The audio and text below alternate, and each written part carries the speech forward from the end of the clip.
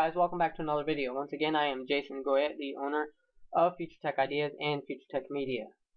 I'm going to be showing you today why your videos are unable to be unlisted or private. And it's very simple. Let me go ahead and show you.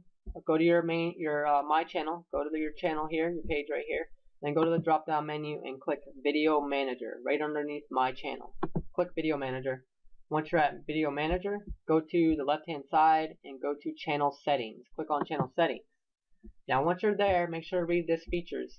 It says in order to be eligible for additional features, your account must be in good standings. So what that means is if your account's in bad standings or if you have a copyright strike against you, then you may see a red dot next to one of these features on here. So if that's the case, then that's why you're unable to do unlisted or private videos or any of these other features, unable to do unlimited uploads, external annotations, and so on.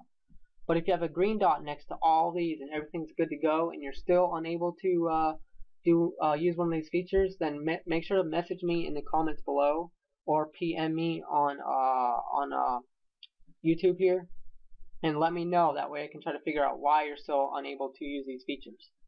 Also to note that if there's a little enabled box or like a little button type deal next to the feature, make sure to click that enabled button and make sure to enable all these features that you want to use, like unlisted and private. Make sure you enable that. If you got a red dot or if you got a green dot, then it's enabled. But if you got a red dot, you're not able to use that. But if you got a green dot, then you're good to go. So it's very simple. If you want to learn more like about your okay, so it says over here, it says you may change your video privacy settings. Click learn more if you want to learn more about that. Okay, it's very simple, guys. Just make sure to read what's on this page here. Make sure to check all these features and make sure they're all enabled and all in the green, good to go dot right there. But if they're in the red, then that means for some reason you got a copyright strike, and try to find out more why you have that copyright strike. Try to find the video that has the strike against it. Once again, thank you guys for watching. I am Jason Goyette, the owner of Future Tech Ideas and Future Tech Media.